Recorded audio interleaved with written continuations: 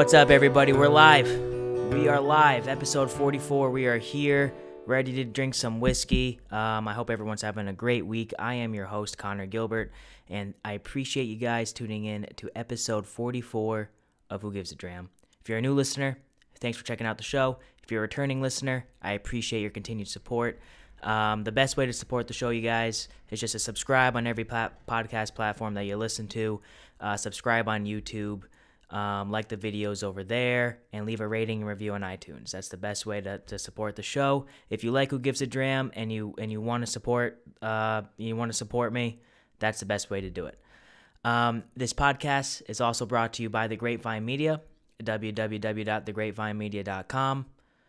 The guys over there are doing a great job now that NFL season is back. We do a lot of football-related topics over there. I have a few football-related podcasts, including one fantasy football podcast. So go check us out over there. There's a lot of different content. It's not just whiskey.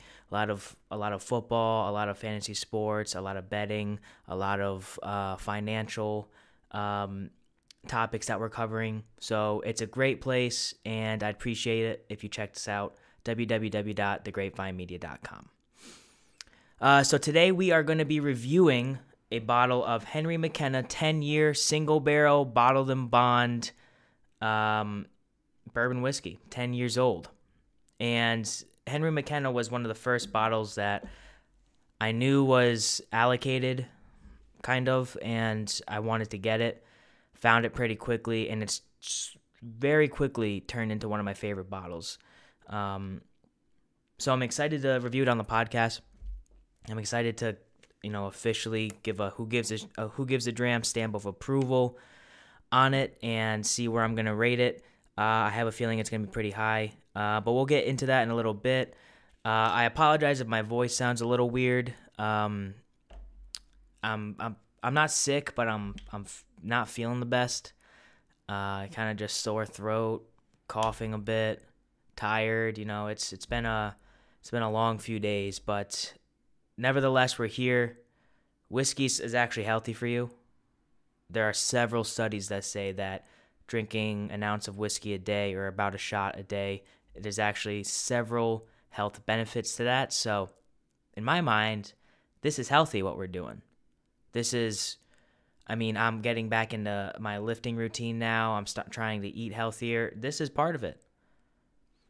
It's part of a healthy lifestyle, drinking whiskey. That's how I look at it, at least.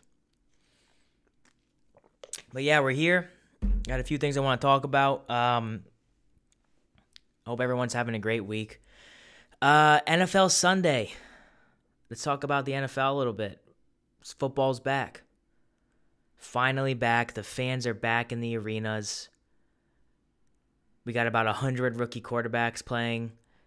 And the Chiefs are still nasty. So everything is right in the world. And the Giants still suck. My team's the Giants. I've always been a Giants fan. And the past, 5 years, really, since they've gotten Saquon, and even before that, they've sucked. So I'm used to that. I'm used to that disappointment now. I've kind of become accustomed to the Giants barely winning any games, so I've shifted my focus to look at the NFL as a whole. And looking at the NFL as a whole this week, I would have to guess that the Arizona Cardinals are the favorite to win the Super Bowl after Week 1. They looked unstoppable, and I don't pay attention to the entirety of the NFL in depth like some of the guys over at Grapevine Media do. So I didn't realize that DeAndre Hopkins, James Conner, and J.J. Watt all played for the Arizona Cardinals now. Joining Kyler Murray, the former number 1 draft pick. That's a stacked team. Plus Chandler Jones, 5 sacks in the first game. That's got to be one of the most talented families of all time, the Jones family, because they have 2 brothers in the NFL and then John Jones, the consensus in the top 3 greatest MMA fighters of all time. Many people put him as number 1. So that's a talented-ass family over there. the Jones family. I thought the Patriots, the Patriots are my home team, the New England Patriots. I'm in New England. I thought the Patriots looked pretty good. I thought they put way too much pressure on Mac Jones. I thought he threw it. I thought he made way too many pass attempts, and that's never a good thing to put on a rookie. Never mind putting it on a rookie in his first NFL game ever, and first NFL start. So I think Mac Jones is going to be the real deal. I just think that the Patriots need to reevaluate kind of how they're going to shift their offense to curtail to a rookie quarterback. You can't just have Mac Jones passing it 50 times every single game. But they seemed like they were tight-knit, and they seemed like they were doing a good job. Obviously, Bill Belichick, Bill Belichick is going to perform, and he's going to be ready for every single team every single week. So that's not a concern. It's more of the fact that they have this very, very talented rookie quarterback that you shouldn't be putting too much pressure on. That's really what that comes down to. Last night's game, I didn't really watch last night's game. Last night was the Raiders versus the Rams. I know the Raiders won. I know it was a crazy game there at the end. Just didn't watch it. It's been a busy week for me. I'm getting back into my powerlifting swing of things. So I'm training multiple times a week. I'm training with my cousin who's actually entering into a competition. I'm just training alongside him, but I've always enjoyed doing that, and I do it with my family. So I'm all in on it. I'm all for it. But that does come with some restraints that I need to do, and that essentially I don't need to do them, but I'm gonna do them because my cousin's doing them, and I don't want to make him go through it alone. So I want to talk about exactly what I've been drinking this week, because that might change in the next coming weeks, because besides the podcast, besides doing reviews every single week, I am going to try my best to go relatively sober and really dial in on a little bit of training because it makes me feel good. And, I'd be lying if I said, a month ago, I didn't like what I was looking at in the mirror, so I've been slowly working on that. And I think that by going sober, meaning no whiskey, no alcohol, and no cigars, it kind of just helps me focus on the task at hand. But I love doing these reviews, and I love doing this podcast, so I want to keep on doing this. So with that being said, what could potentially be one of the not the last what have I been drinking segments, but they could be sporadic from here on out. I decided to pour a little bit of Rebel 10-year single barrel bourbon on Sunday to celebrate the opening weekend of the NFL season. And we are going to be reviewing that soon here on the show. So I won't get into much detail about it. It's a fantastic pour. I was lucky to find it. You can not really find it in too many spots. And without going into too much detail, I will say that it's incredibly oaky. And take it or leave it, that's what I get. But we'll dive into that at a later point. I also smoked what did I smoke? I forgot what I smoked. I got a cheap cigar Friday night with my brother. Like an $8 cigar. I wish I remembered the name of it. But I don't. And I don't think I bought any bottles this week. I'm still trying to budget correctly and not spend money on bottles every single week. So if anyone out there is listening and wants to send me some samples, get a hold of me through Instagram. I'd be happy to review them. I also want to give a few shout-outs on the podcast. I haven't done a shout-out in a few weeks. To a few different people that, I've been in contact with and that I just like to converse with online, and I think they're great accounts, and I think they do a great job with what they're doing. First and foremost, Robbie and Cole over at Chill Filtered Podcast, shout out to you guys. I am not someone who's going to dive into an incredible amount of detail with the whiskeys that I drink and the whiskeys that I review. Just simply because I don't know a lot of the history behind these bourbons. I'm learning more about them, and I love to learn about them, but there are so many people who can explain those details better than I can that I kind of just leave that to them. So Cole and Robbie over at Chill Filtered Podcast are two of those guys. I actually listened to their Henry McKenna podcasts in lead up to recording this so I could catch up on a few history lessons and some details that I should have known before recording, and it helped me out a lot. So shout out to you guys over there, Chill Filtered Podcast on Instagram, and they're available wherever you can listen to podcasts as well. I was on the Chill Filtered Podcast 2 months ago maybe with Robbie, and we did Rebel Yell, just the standard Rebel Yell. Now it's called Rebel. There's no yell to it anymore, but that was a great time. I had a fantastic time talking with Robbie, and that was fun to do. So if you haven't checked that out, I will link that down below, my episode on the Chill Filtered Podcast. Make sure you listen to that episode. That was fantastic. So shout out to you guys over there. Thank you for providing some of the information about Henry McKenna for me to record this podcast. Also, my buddy Dan over at Barbecue Bourbon Barbells. I haven't shouted him out on the podcast yet, and he was really one of the first people that I got in contact with when I started my Who Gives a Dram Instagram page and I started the podcast. And, I mean, if you're not following him, you really should be, because he's one of the best follows out there. He just started a new whiskey page, too, that I wanted to shout out. I think it's called Whiskey Pictures.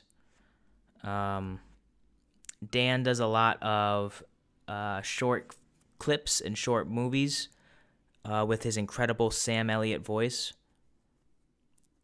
So he's doing that over there.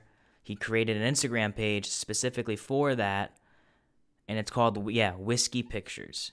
Whiskey Pictures on Instagram. So go give him a follow over there. I followed him right off the bat. And go follow BBQ Bourbon Barbells. I mean, just one of the best guys online. I love seeing his content. Preaching, getting outside, getting that fresh air, moving, getting your workouts in, eating good steak, and drinking good whiskey and smoking good cigars.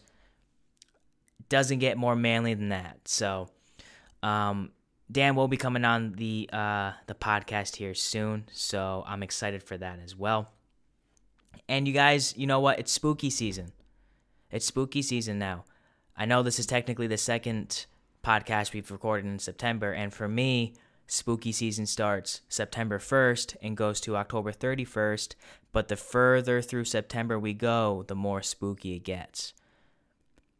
And a lot of the times in New England, the first half of September still feels like the dog days of August.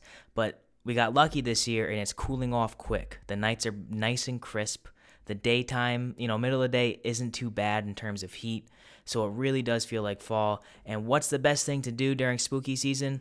Watch scary movies. And I found an Instagram account that I've been speaking with consistently because I'm a huge movie nerd. And I really do like my horror movies, and it's Whiskey Morgue on Instagram. And I thought his concept of taking a picture of a bottle of whiskey with a horror movie playing in the background and pairing those two, I thought that was totally unique and awesome. So I'm gonna have him on the podcast as well, and we're gonna talk horror movies. We're gonna talk horror films. Films in general, probably talk a little, we'll definitely be reviewing a whiskey, but go follow him because he's awesome. I don't know his name, though, and I probably should. So I apologize, Whiskey Morgue, if you've told me your name. I just don't remember it. But seriously, one of my favorite accounts. And now that it's spooky season, and now that it's fall and Halloween's upon us, I think Whiskey Morgue is an appropriate account to follow. So go check them out over there. Whiskey Morgue, Chill Filtered Podcast, Barbecue Bourbon Barbells, and Whiskey Pictures. And last but not least, Whiskey Morgue. 3 shout-outs this week. All great whiskey content creators, great podcasters, just great guys. So go check them out. Also, shout out to Karthik and Matt over at Phenomenal Spirits. They shipped me this awesome Rye 3 whiskey shirt. As you guys know, Rye 3 whiskey is my highest rated rye whiskey on the podcast so far. So I appreciate you guys. I appreciate you guys being Karthik and Matt sending me over this shirt. I really appreciate it. It's awesome. It's like a baseball 3/4 sleeve t-shirt, and hugs the guns nice and well. So got to keep these bad boys contained. I was telling one of my friends the other day that it sucks for me because I'm 24 years old now, and whenever someone says, "Hey, Connor, you're 24," I don't know if they're talking about my age or my biceps.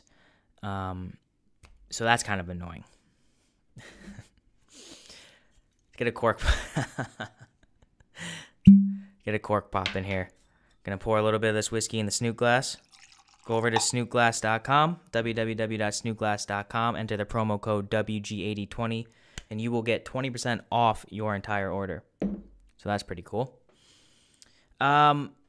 Speaking about Halloween, I've been thinking about Halloween a lot recently, and everybody has their favorite holidays, right? I would say for the majority of people, it's Christmas, Thanksgiving. I would say it's a mix between Christmas or Thanksgiving. But I think Halloween is slowly becoming my favorite holiday. And it's not necessarily even the holiday, the day of the day. It's more so about the time of year that circumferences that particular holiday. So you have Christmas season. Obviously, that comes with Christmas. Thanksgiving is kind of like pre-Christmas season. Football, you're in the heart of fall. But the beginning of fall and the initial change of the color of leaves here in New England and the crispness, bonfires, all those good things about fall, I correlate with Halloween. So, gun to my head right now, if you had to make me do a power ranking for every single holiday, I would probably put Halloween first. I really would. I'm curious of what you guys think. I want to know what your favorite holidays are. Is it 4th of July, Easter, your birthday? I consider birthdays holidays, by the way, because it's your day. What's your guys' favorite holidays? Because I think mine now is Halloween.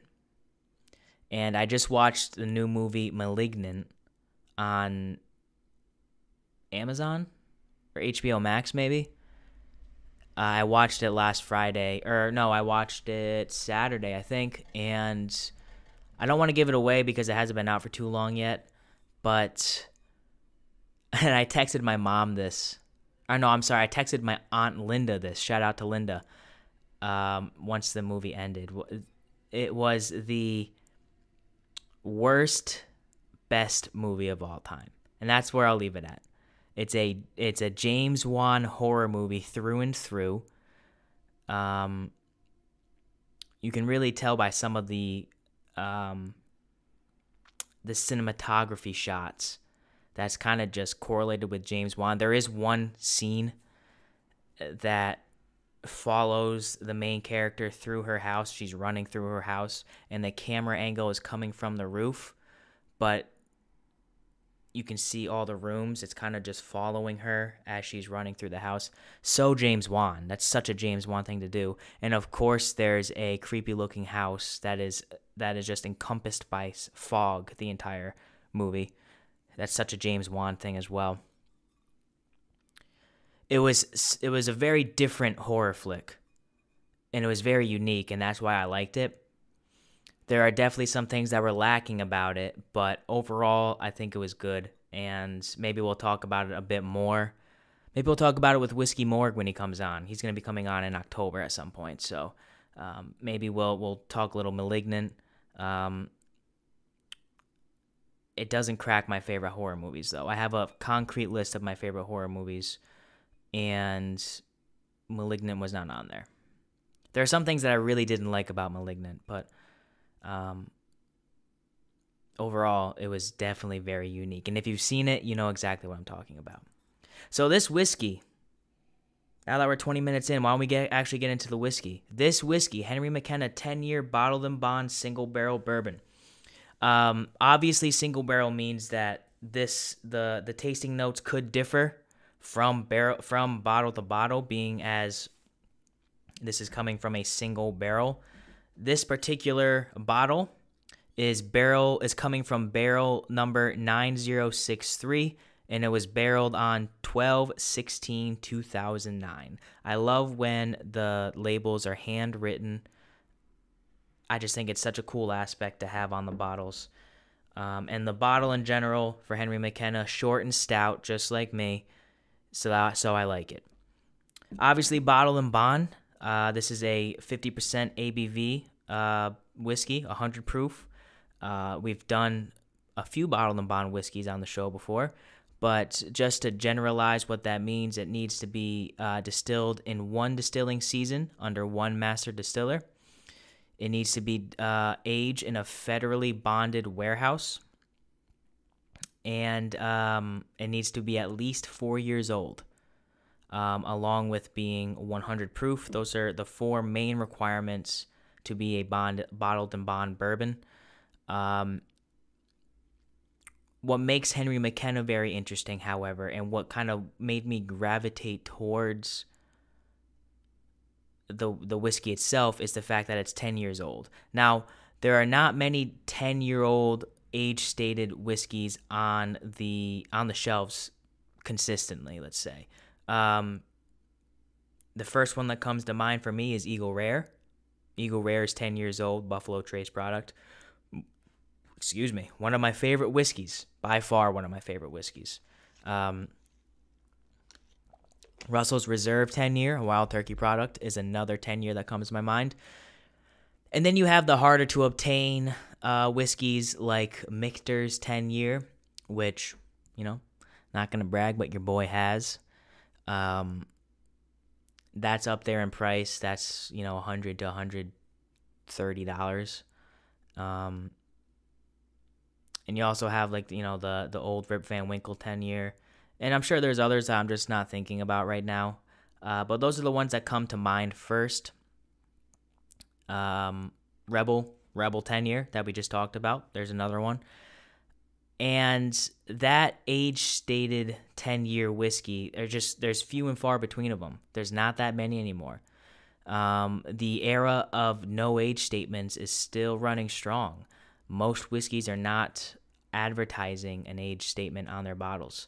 So that is what drew me to this Henry McKenna 10-year, is the fact that it was 10 years old, bottled and bond, single barrel, for the measly price of, we'll range it $35 to $45. Now, that's incredible. There's no other way to put that. That price point is incredible, and I've even seen some people on YouTube who have reviewed this whiskey in the past say they've bought it for as low as $28. That is out of this world insane to me, that this whiskey is coming through at $28. That just blows my mind that this could be a price, that would be a price that this whiskey is found at. Now, that's all well and good if the whiskey is readily available, but the problem is this whiskey has won a few really notable awards that it's no longer, for a lot of people, easy to get. In 2018, this whiskey won Best Bourbon and Best Single Barrel at the San Francisco Spirit Awards. And in 2019, this whiskey won Best Whiskey in Show, which is essentially like the best picture at the Oscars. This won the best one. It was only the second bourbon ever to win that award, behind a 2008 Parker's Heritage release. Both Heaven Hill products have been the two only bourbons to win Best Whiskey in Show, Best Picture. This is The Departed of whiskeys. The Departed is the first movie that comes to my mind when I think of Best Picture. I don't know why. That's kind of strange. What else comes to mind? Anything Leo's been in. Because The Revenant comes to mind. That definitely won Best Picture. And Lord of the Rings, The Return of the King. Because I just read an article about that today. 20 years coming up since The Fellowship of the Ring. That's this year. 20-year anniversary is this year. That's insane. I remember being 97, 98, 99, 2001. I was 7 years old going to see Return of the King in theaters with my dad. Because it came out in 2003 and I was born in 96. Oh, so on the nose with this Henry McKenna 10-year. Oh, by the way, Henry McKenna himself was an Irish guy. Shout out to Henry McKenna. He came over from Ireland, brought his whiskey expertise and his distilling expertise to the States, and he was really one of the first ones that emphasized aging whiskey in barrels. Matter of fact, he would not sell whiskey that was aged for under 5 years. And this is in the mid to late 1800s. So a total innovator in the whiskey game. I believe Cole on Show Filter Podcast had mentioned something about him being super clean and really emphasized sanitation. So another very distinct trait to have in the mid to late 1800s, when who knows what the hell you were getting in your bottles. So Henry McKenna wanted to make sure that we understood what we were consuming under his name, which I really appreciate. On the nose with this Henry McKenna 10-year, it is such a bourbon-y bourbon, it's not even funny. Vanilla and caramel are coming very forward on the nose, with a little bit of oak behind and a tad bit of ethanol. Kind of an alcohol-y smell, but not much. Kind of surprises me that I'm getting that on a 10-year-old. After a swirly poo, that oak's a bit more pronounced. Oh, a little bit of citrus in there as well. Really pleasant notes. Very standard bourbon notes, but they're very well paired. It might be a little bit underwhelming of a nose, but I don't mean that in a bad way. I just mean that for a 10-year bottle, a 10-year bottle and bond single barrel, you might expect a plethora of very strong hitting notes. You don't really get that with this. This is more subtle citrus, subtle oak, very forward vanilla and caramel, though. Vanilla out the yin-yang. This is just very bourbony. And that's all I'm getting with that. So let's taste this Henry McKenna 10-year, you guys. Cheers to another week. That wasn't a good one. Thank you for tuning in. Schlante.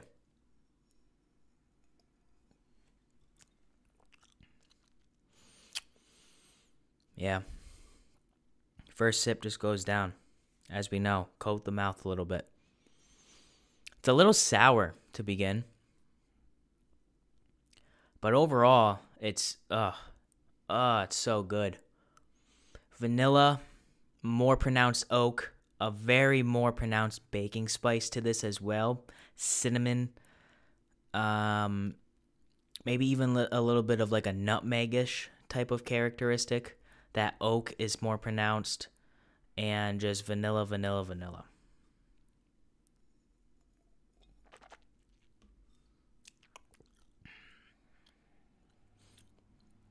Yeah, this is delicious, you guys. This is totally delicious. That oak is hitting harder, much harder on the palate, which is to be expected being a 10-year-old bourbon. You would expect that oak to be more pronounced.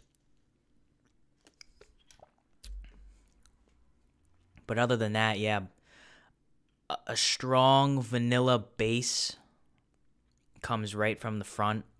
That transitions to a spicier finish.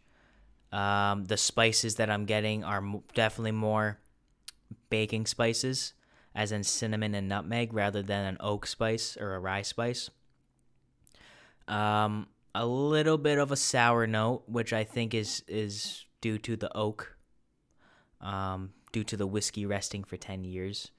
This has also been in this bottle for over a year, so I've had this bottle for a while. I'm actually going to be buying another bottle here soon, from my favorite package store, Wyoming Package. I hope they still have it. I should have bought it last weekend, but I didn't. The finish, like I said, is spicy, but not rye spice and not oak spice. It's very baking spicy. And that what I like about this, and I remember thinking this the first time I sipped Henry McKenna, was how sweet it is throughout, from the nose to the palate to the finish. There's a sweetness, a very, like a Kentucky hug sweetness that sits with you throughout the entire process that I love with my bourbons.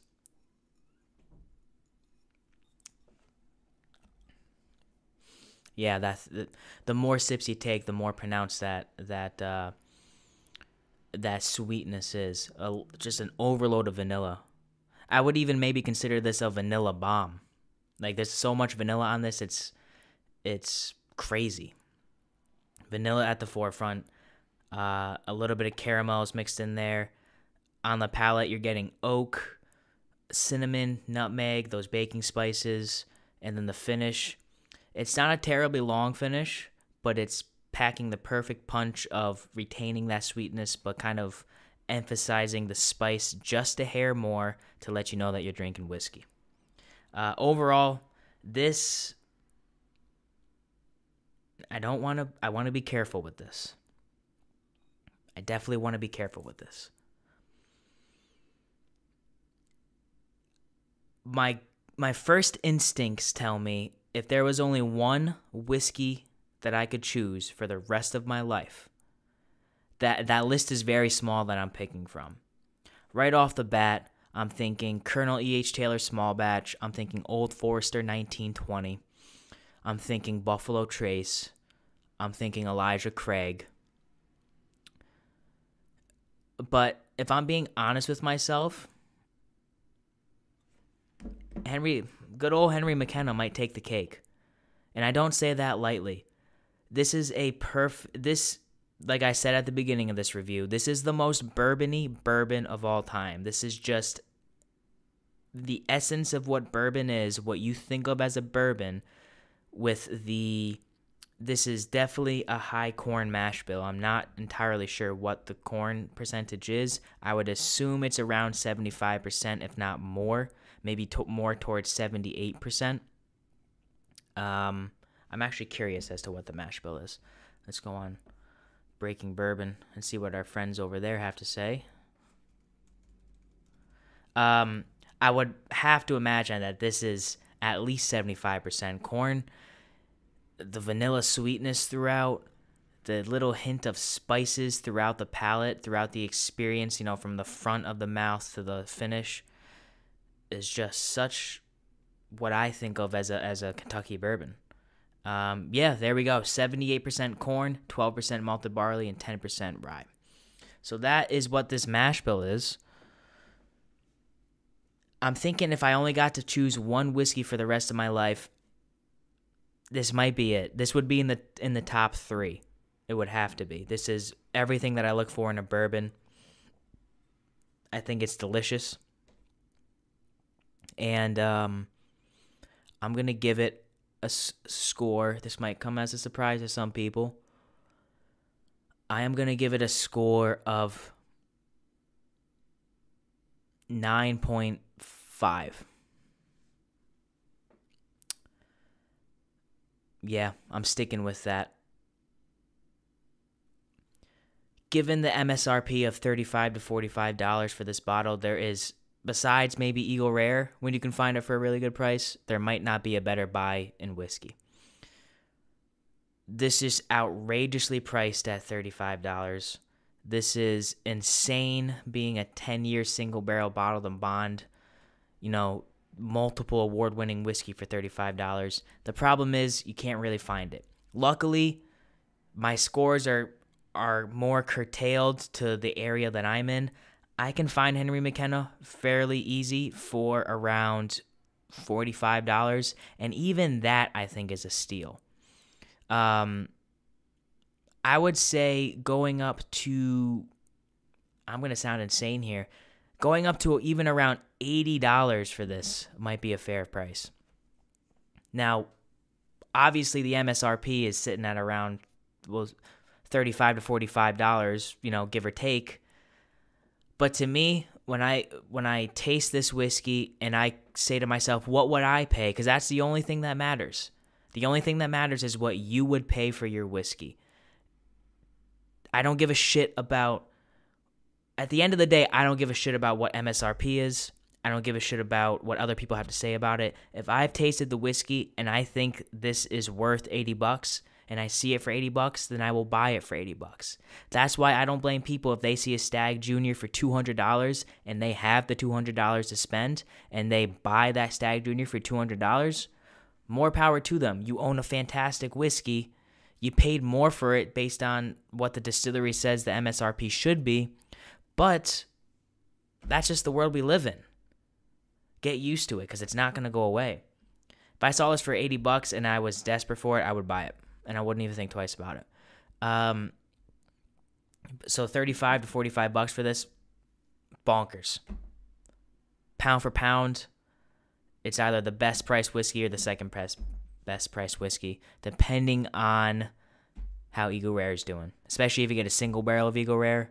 Oof. But 9.5 is going to be my final score for this. This is a great, great bourbon. It's something I'm going to have on my shelf forever. And in terms of day-to-day sipping, this is it. I don't know if that's my highest score I've ever given out or not. I don't think it is. I may have given a Elijah Craig Barrel Proof a higher score. And the only reason I wouldn't choose an Elijah Craig Barrel Proof as my whiskey I could drink for the rest of the time is just because it's too high proofed for the most part. High proofs have their time and place, and they're usually the best whiskeys. However, to drink that every single day would be tough. But we're almost 40 minutes in, so we're gonna wrap up this podcast. I think I talked about everything I wanted to talk about this week. I'm recording this a little late, so the video might be out a day late or so, but as long as you guys are subscribing on iTunes and Spotify and Google Podcasts and Stitcher and Breaker and Overcast, that's what matters the most to me. When this video does come out, make sure you like it on YouTube as well. Make sure you subscribe on there. I'm going to shoot to release this on Thursday. On YouTube, release this video podcast on Thursday. But until then, you guys, until next week, again, special shout outs to everyone that I mentioned on the show. Go follow all those accounts. I'm going to link my Chill Filtered episode into the bio of this episode. Make sure you guys are following Nick Bossy on Instagram, which is Nick Bossy Music. And happy birthday, Nick. I want to give a special shout out to my buddy Nick Bossy, who has sang the intro and outro music to this podcast since day one. So shout out to you, Nick. You're a great guy, and I'm happy that you're a very close friend of mine. And happy birthday. Other than that, you guys, I got a week of lifting coming up. Hopefully, fingers crossed, a week of no whiskey, even though it's going to be tough. And week 2 of the NFL season. That's really all I've got going on this week. But until then, until next week, you guys, I appreciate you guys checking out the show. I appreciate all the support and all the kind words I get every single week. And always remember, you guys, whiskey is the water of life, so let's start living. My hands are tired of paying my bills, staring at a bottle, I'm aiming to kill. Weeks passing by and the seasons keep changing. I'm playing my song, trying to make me a name.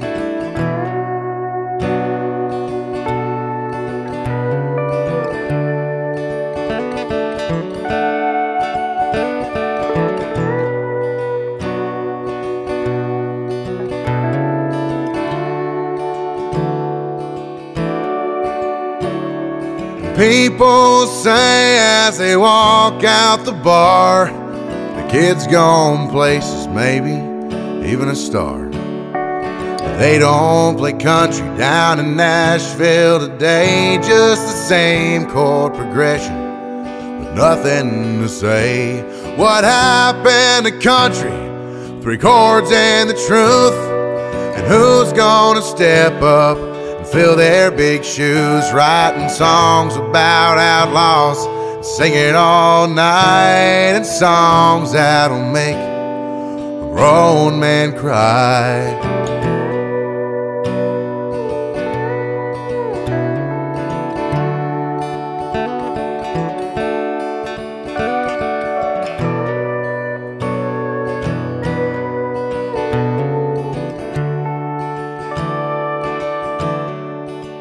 They use auto-tune now down on Music Row, 'cause true country died there a long time ago.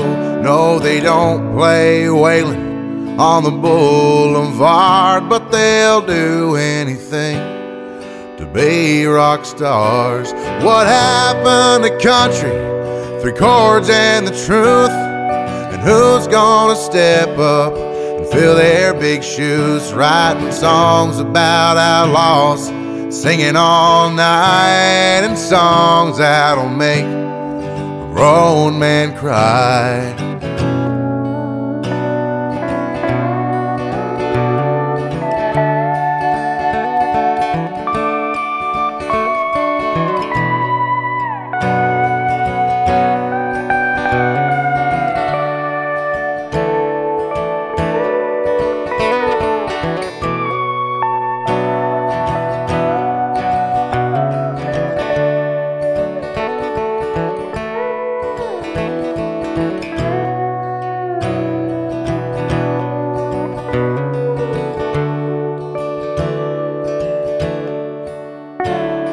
But I do believe there is hope for us yet, 'cause there's millions of people who cannot forget the way Johnny Cash brought a tear to their eyes, or how Marty Robbins painted Texas skies. What happened to country? 3 chords and the truth. And who's gonna step up and fill their big shoes, writing songs about outlaws, singing all night, and songs that'll make a grown man cry. A grown man cry. A grown man cry.